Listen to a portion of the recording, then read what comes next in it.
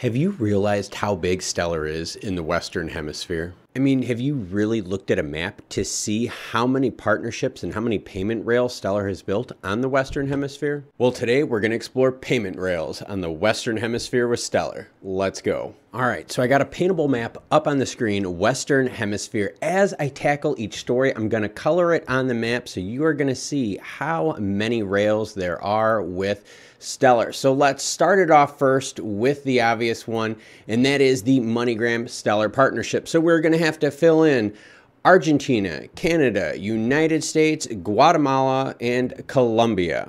All right, there we go. Got our map filled in, but the story goes even deeper than that, even within the countries that we've listed. So let's get to that first. Stellar, MONEYGRAM, and Techstars announced partnership to support innovation in payments and blockchain in Latin American payment corridors. So now that MONEYGRAM and Stellar bond is now deeper with the addition of Techstars, another deeper expansion of a program in a Latin American payment corridor. But oh my gosh, yes, of course, you know there is more. Stellar Development Foundation invests $15 million in Mexico crypto exchange.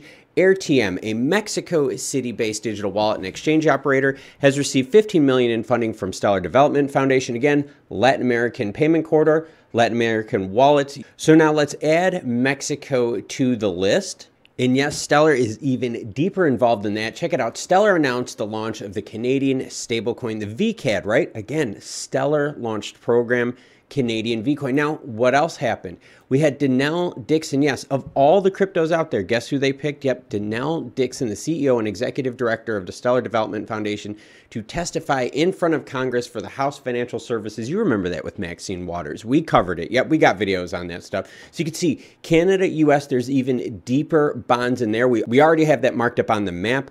But now it's time to look at one more story to get this all tied together. And here we go. WYRE to partner with Stellar on Brazil and Argentina currency fiat onboarding, right? Some payment rails, some on and off ramps with the peso and the real. So now we got to add Brazil to this list. All right, updated map up on the screen. There you go. It is mostly shaded in blue. Why? Because that is all the partnerships that Stellar has within these countries, different payment rails on and off ramps. And you know what? Let's go big screen.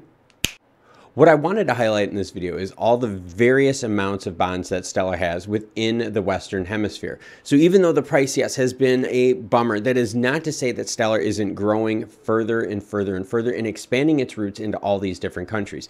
Getting these projects started is one thing. The results now following is the next thing that we have to start tracking. So stay tuned because yes, as more develops, we will be sure to catch you up to date on that. So Klaus from Crypto with Klaus, I will catch you all later.